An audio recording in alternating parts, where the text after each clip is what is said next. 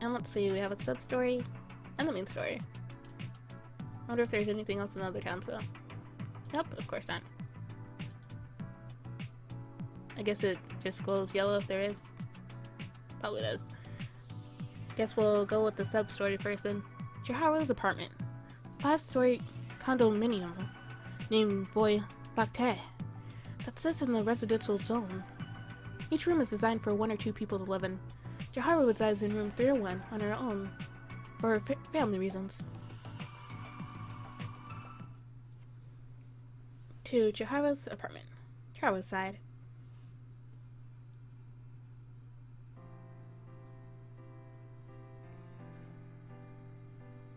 And I guess that symbol is just, well, that little picture is just for which character we are. It all makes sense. And it's still Wednesday.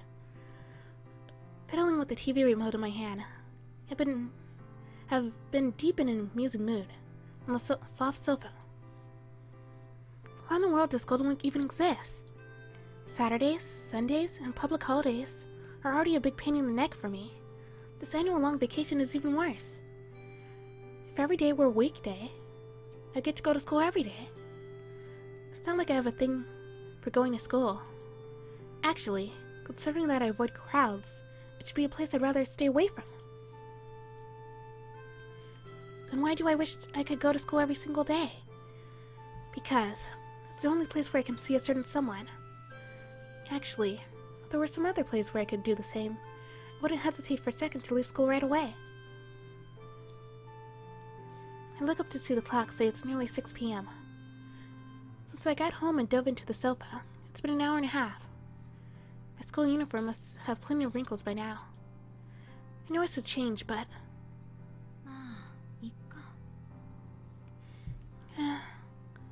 whatever. I don't have any motivation to do anything right now. I'm too happy. This is all his fault. Sure, if my plans change, I'd be happy to. I know no one except for me would recognize that as anything special. But since I've been looking at him longer than anyone else, I'm able to realize how much it's really is worth. In terms of relationships with others, the one I'm in love with appears to have a line set, over which he doesn't let anyone cross. At least at school. I have an idea why he's like that, and I highly doubt I've misunderstood. Due to knowing about that line, I've been insistently struggling to cross it. I've lost count of how many times I failed, but I've never given up. What happened back at the school gate was another attempt. Since last night, I've done simulations over and over again, and in every one of those, my attempt ended in failure, and the same should have happened in real life as well. I had braced myself for his refusal, by asking him for something that can't be undone. That can't be done. I was expecting a twinge of pain and yet some glee over the fact I got to talk to him. The short walk I took with him after school was going to be the routine I went through countless times. However, the very last few seconds were nowhere near anything in the past. I sigh again. Unlike sighs that drain your strength away from you, the ones I let out give me a warm, floaty feeling. Boy, why no school tomorrow? What a living hell it is that I'll have to spend the day off alone with this feeling. This is exactly like when a funny movie you're watching is about to come to its climax, but the next thing you see is an announcement of its sequel. I feel like I'm stuck in limbo. But then again, without Golden Week, you wouldn't have just said that to begin with. I know I'm being contradictory, but since it comes to the heart, it comes from the heart. There's nothing I can do about it. I suppress the grin that tries to cover my face when I let my mind drift. The long vacation is almost here, but it's lucky that I'll get to see him in 2 days. On the other hand, that's the only day before the break that I have a chance to talk to him. But now's not the time to worry about that. I have that promise that will make it easier to begin a conversation with him. I watched that DVD only because I assumed he would probably like it, but that effort really paid off. As always, I'm going to talk with him for as long as possible while making sure I'm not pestering him or coming across as too forceful. Now that I've set my next goal, I think I'll formulate my strategy for that day while cooking dinner. I was supposed to stop by a supermarket to buy some food for today. Oh well, I guess I'll go eat out tonight. It'll probably be a month since the last time. I don't really like eating out, but today I don't mind. I'm pretty sure that whatever I eat, I'll be too happy to care about how it tastes.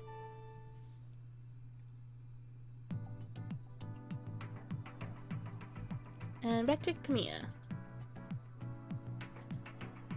And nothing as usual. Probably be a while until the other areas open up. Well, to youth room. Amakawa's house, youth room. A wooden Japanese bungalow standing near the center of the residential area, where plenty of old mansions can be found. The main house and a detached building sit on the relatively large land.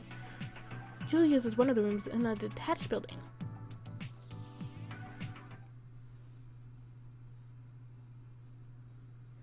And back to you side. After finishing a slightly early dinner, I get myself ready to go on my daily patrol through my district. I also have the option to take a day off to rest and recover from the fatigue and damage of last night's fight. But that can put me at greater risk in the long run. Any illness should be discovered and dealt with sooner rather than later. Most importantly, I skipped yesterday's patrol because I was completely dedicated to the case. If I skip again, then it will be 2 days in a row. I should avoid letting that happen. Alright. Giving a jolt to my exhausted body, I put on an outdoor jacket and head out. Walking out the entrance, I'm welcomed by the surprisingly chilly outside air. One of my main purposes for patrolling is to help my stomach digest what I eat at dinner. The variants, especially those which require immediate action, spread a distinctly strange atmosphere around them. And variants. And it's different. Refers to an entity that has come into the world under the influence of unnaturally strong emotion. Every variant possesses surreal strength, called disobeying power, without exception. Depending on their original forms, the variants are divided into several categories, such as human variants, beast variants, and material variants. The strangeness is so apparent that even I, with my weak senses, can detect it. Because of that, I don't need to be as alert as a police officer on lookout for prowlers. I have at least enough room to admire the surrounding view. In the western sky, the sunset is merging with the night, as if in the middle of two paints being blended on a palette. Looking at the color of the faint orange that the sun leaves behind, as its last vestige, I descend a gentle slope extending to the station. I walk past all kinds of people on my way. A middle-aged businessman in a worn-out suit, a pair of bubbly high school girls chattering away, a little boy riding his bike up the slope. Figures that can be seen in this town every day. For them, no day is ever the same. But when it comes to the city itself, there's a certain thing that doesn't change. It's that most of the residents get to finish off the day at peace and start the new morning as though for granted. I like to watch boring scenery of this kind, even if plenty of the individuals in it are bearing misfortune on their shoulders. It makes my day of doing what I'm supposed to do help sustain that boringness. In fact, I believe that I'm doing enough work to feel proud of myself without putting on airs. I'm not trying to show myself off as some kind of ally of justice. Actually, I have an ulterior motive, and that is ellipses. When I walk past a lady with long black hair at the bottom of the slope, I recall a certain other girl, who is my untouchable symbol of everyday life. I remind myself of her running off under the blue sky. Thanks to her, I've been able to spend the day with this exhilarating feeling that I haven't had for a long time. It feels okay for me to make a wish for her. Maybe she's spending this very time of the day in common peace.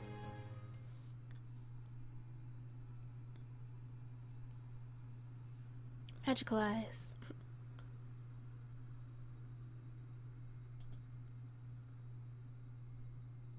And question mark side.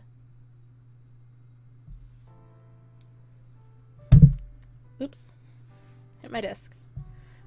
And I guess I'll just stick with my guy voice then. One summer day, playing a hospital room with beige walls.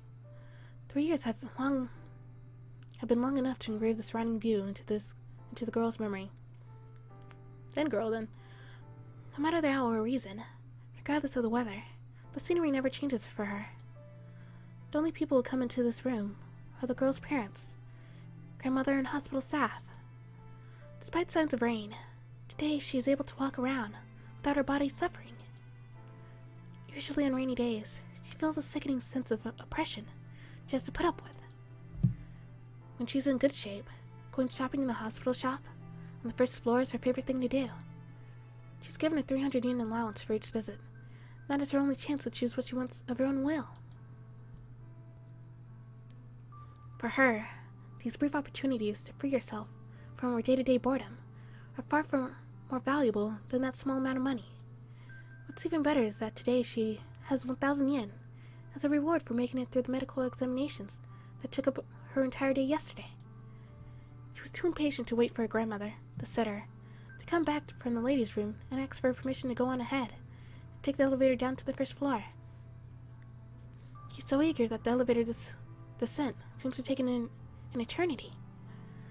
The elevator, indifferent to her impatience, rings a bell and opens its doors when it finally arrives on the designated floor. She takes off running, but unfortunately, she bumps into someone and falls down on her bottom. Ow! The opposite person seems to have taken a big tumble. She raises her face and finds a boy whose right arm and leg are plastered in light blue casts. There's no way that he could have kept his balance in a state like that. Feeling guilty about running into him so carelessly, she quickly reaches the decision to apologize to him.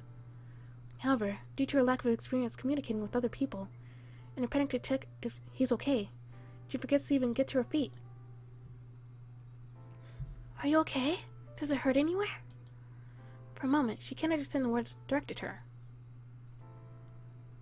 Oh, that was him.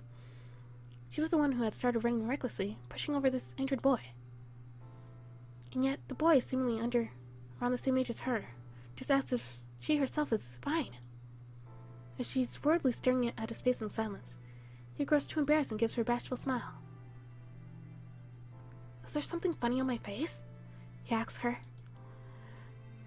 That is the instant she made friends with someone her own age for the first time in her entire life.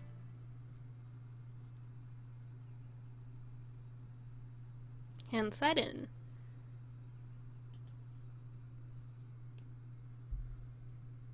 And to Thursday.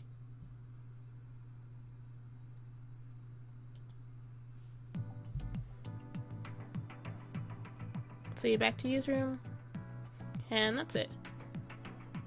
Still kind of want to check these areas just in case. And nothing, as usual. And let's see, his room, a wooden. And same description. Yeah, do use room again. And I'm sure. You sighed. The blaring ringtone throws my concentration off. After finishing my late breakfast, I've been reading the novel that I bought yesterday. Apparently it's already been an hour. The phone screen displays the number and the name of the detective that I've known for years. The fact that a high schooler has been acquainted with a detective for that long may sound like there's something rough between them, but of course, he's not calling my student self. Assuring myself that I have no idea why he's calling, I press the answer button. Hello? Amakawa shounen. Is this Amakawa? An unusual way to start a phone conversation. When you call someone on their mobile, you should already know their identity. It implies that what he has to say will be something nobody else should know. Yes, Amakawa speaking. Can we meet up today? You need my help for your work?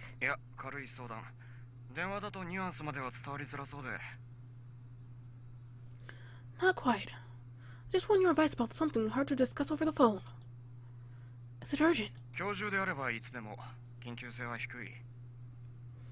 Whatever time is fine if it's today. Low urgency.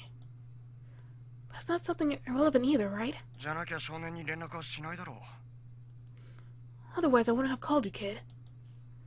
I have another engagement booked for a little before noon, but I should probably give this priority.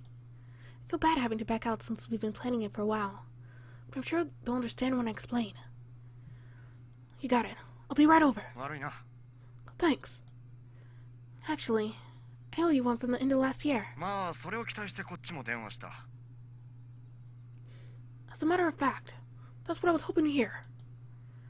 Time and place? いつものところで。時間は1時間後で OK か？ Usual spot in an hour, if that's good. No problem. じゃあ近くまで来たら適当に連絡を入れてくれ。 Alright then, give me a call when you're around there. God, he hangs up so quick. This is kind of funny though. It was just a joke, but one of my octopus arms is already reserved. If this keeps up, I can easily foresee that none of them will be left for Ogawa during the break. Wait, what am I thinking? From the beginning, there was no chance I'd be able to make any time for her. Feeling stupid for being conflicted, I pick up the book from the floor to put it in a bookmark and snap it closed.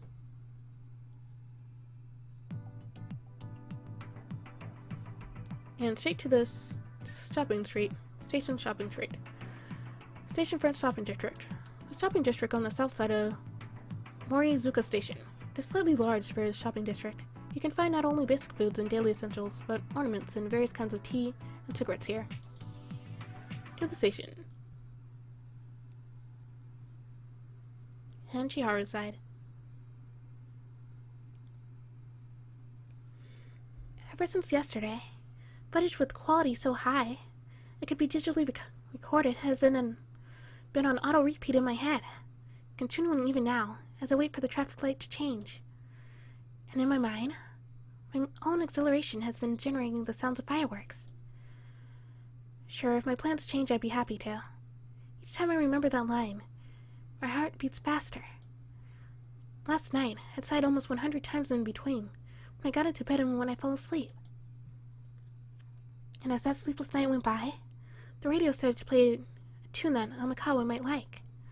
I quickly decided that I need to search online to get details on it, but before I knew it, I typed a series of Omakawa U in the search bar.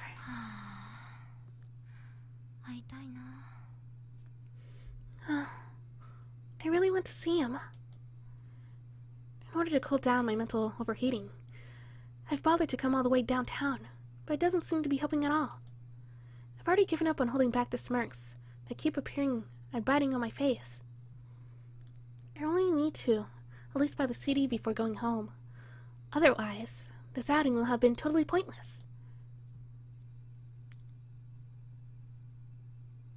A silly sound brings me back into reality, and I notice the traffic light is now green.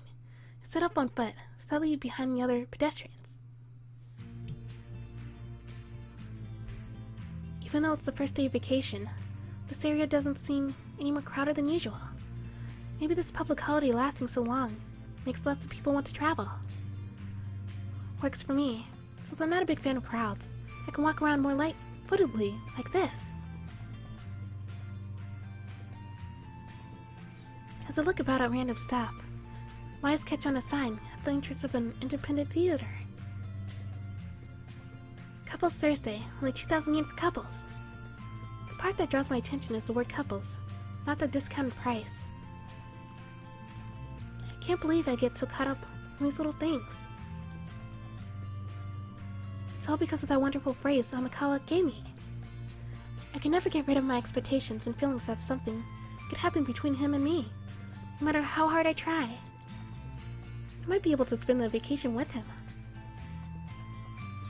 To my knowledge, he appears to avoid crowds as much as I do, or maybe even more.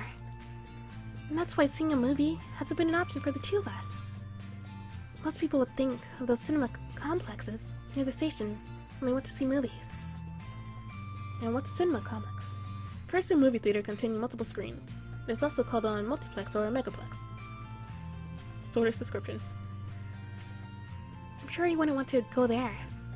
But what would he think about this small theater? I feel like the chance of success is pretty low, but it's not zero. Yeah, this should be worth considering. When it comes to him and chances are not zero. I don't care how mentally demanding and time-consuming it is. The same logic applies to the CD. I doubt just one single CD is going to largely change anything. But it could be a good conversation opener, and that's the only reason I've shown up down here. Someone calls out to me as I'm about to enter the shop that's my destination. すいません、ちょっといいですか? Excuse me, could I have a little of your time, please? I turned my eyes to the owner of the voice and found a boy standing there. 何か用かな? Well, what can I do for you? 聞きたいことがあるんですけど. I have a question to ask. The boy has a spirited face, and a short hairstyle accompanies it perfectly. I guess he's in his last year of elementary school, or maybe first year of junior high. 何を聞きたいの? Okay, what is it? この辺りで俺くらいの身長で髪の毛をこうやって2箇所で縛ってる女の子って見ませんでした? Have you seen a girl my height, with her hair tied at 2 points like this? He puts his hand on his head, mimicking the girl's tied hair. おさげの女の子? Are you looking for a girl with twin pigtails?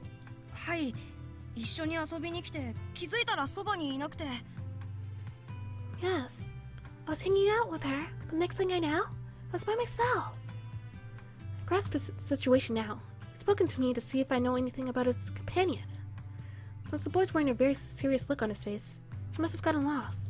どうですか? Have you seen anyone like her? A girl with twin tails. I might have seen someone like that, but I can't remember where. To begin with, it's highly improbable that someone who just arrived in downtown, like me, encountered her. I suddenly have a flashback of 2 swinging pigtails, and that was when I... もしかして見かけました? Do you remember something? 多分だけど映画館のそばで見た気がする. Yeah, I think I saw her around a movie theater. 映画館ってそこをまっすぐ行ったところのですよね? A movie theater? You mean the one at the end of the street? そう、その映画館から少し離れた場所にいたと思う. That's right. She should have been somewhere near the theater. I can't say for sure, but I was busy thinking about stuff, especially Amakawa. 他に特徴を教えてもらえればもうちょっときちんと判断できるかも. If you can tell me more about her, then I could picture her more clearly. いえ、映画館のあたりにいたなら多分間違いないです. No, I think I told you enough. Theater sounds about right. He now appears to be extremely restless, as though telling me to let him go, so I can get to her as quick as possible. He seems to be assured by my input of the movie theater. 教えてくれてありがとうございます. Thank you very much for your help. どういたしまして. My pleasure. 突然すいませんでした. And my apologies for suddenly holding you back here. With a small bow, he dashes off. He immediately turns into a small dot, which proves how desperate he is to find her. デートの途中ではぐれたとか? They were in the middle of a date? I guess? Children like him are too young to really date, but the way he was struggling for his girlfriend gives me an idea. Imagine the two of them walking down the streets alongside each other. Yeah, that seems right. Him talking to her in that mature way he did earlier, and her answering eyes with a nod. While having fun with that silly little mental exercise of mine, and feeling a sense of envy, I turn around to face the shop's entrance again.